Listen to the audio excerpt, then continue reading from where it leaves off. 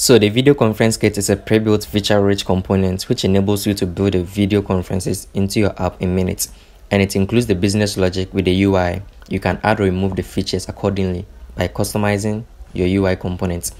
So if you are the type that consider the speed and efficiency as your top priority, I recommend this to you. And also you can customize your UI features as well. Less time wasted developing those basic features. And these are the embedded features: the multi-adaptive audio conferences, the adaptive video layout, the customizable UI. Very soon they will be implemented the live test chat and also the conference join notification as well. So for a quick start, as usual, you need to get our dependency installed. That's the Zego UI kit pre-built video conference React Native, and also we need to install the other dependencies as well. The Zego UI kit React Native, the React Delegate component, and also the Zego Express engine as well. So I'll copy that and need to install it via your terminal. So once you have that installed, you need to go to the Zegocloud admin console and get your app ID and the app sign of the project. So within your console, you need to create a project for your app and you need to select a use case for app. I'll choose the video conference in here and click on the next button.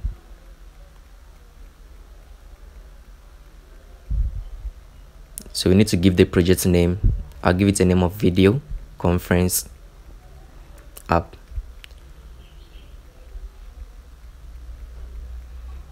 And also proceed with the UI kit.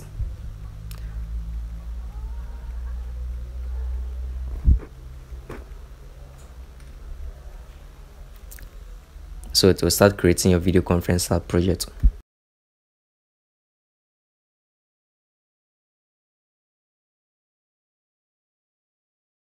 So once your app project is created, you need to start building your app. And with the framework selection, we'll build for React Native in here. So I'll choose React Native. And also proceed to save and start to integrate.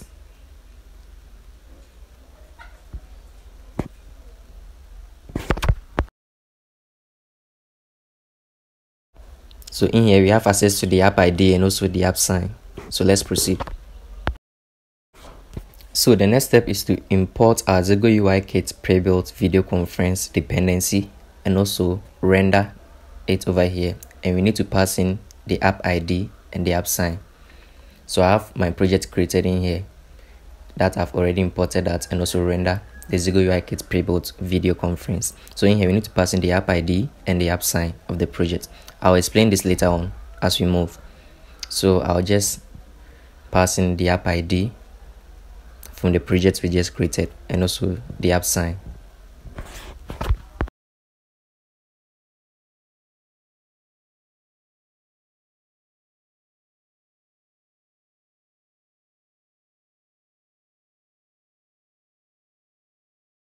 So with the project folder structure, starting from the app.js file, I just created two files, the home screen and also the video conference within the screen folder.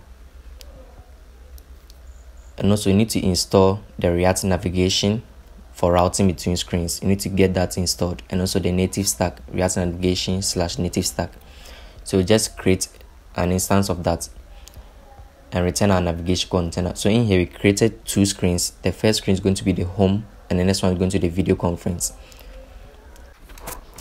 So within the home screen, you need to create an instance of the navigation for making routing between screens. And I also created a function for navigating to the video conference page, and that function is going to use the navigation and navigate to the video conference page and pass this additional information: the user ID, the username, and the conference ID. I also proceed to create state for getting the user ID and also the conference ID, and that's from the use state, and also setting the user ID and the conference ID to a random number within the use effect. That's basically used for rendering side effects in functional components. And I also create an instance of the insert from the use save area insert, just for some styling purposes. So basically in here we are returning a text showing the user ID, random user ID, and also the conference ID, and also the text input with the placeholder to enter your conference ID. And we are setting the conference ID we take in the text in here and use some regular expression to restrict the user to enter any single character, that is either a digit between 0 to 9, or a lowercase letter between A to Z, or an uppercase letter between A to Z, or a period, or a plus sign, or an underscore. We also provide a mask length of 4 to the input and also passing a conference ID value. So below the input is going to be a button. First of all, make a check. If the conference ID length is equal to 0, we are going to disable the button and also passing our styling. And the title is going to start a conference. So once the button is pressed, we are going to call our function on join conference press that we created at the top, and that's going to navigate to the video conference page. So within the video conference page, that's where you are accessing the user ID, the username, and the conference ID from the params, and rendering the Zego UI Kit previewed video conference here and just passing in all that information.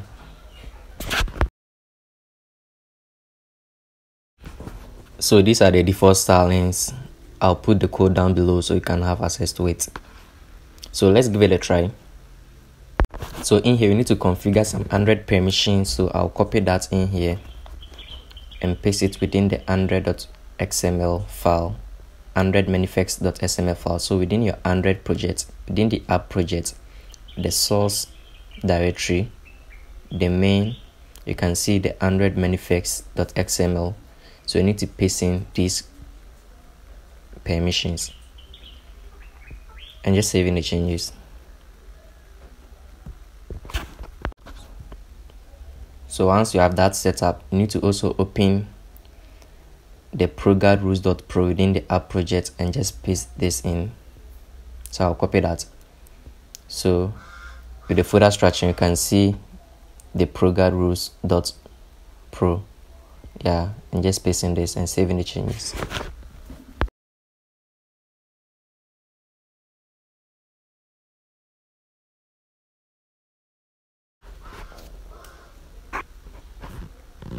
You also need to do same for the iOS. So I'll copy this code and that should be found within the iOS folder, the info.plist file. So within the iOS folder, you move on to this folder, we have the info.plist, and copy that to the date part and save any changes.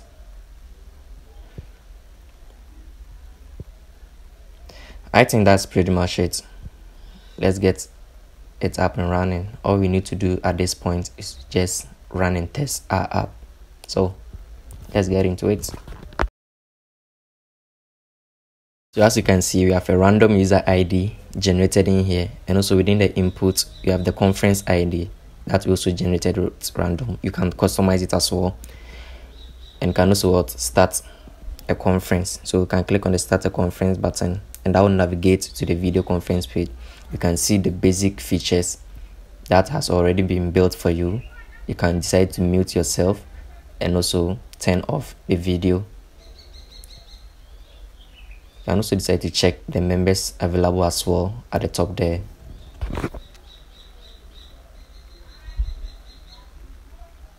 That's pretty much it. So if you find this video to be useful and interesting, consider subscribing by hitting the bell icon. See you in the next tutorial. Until then, stay tuned.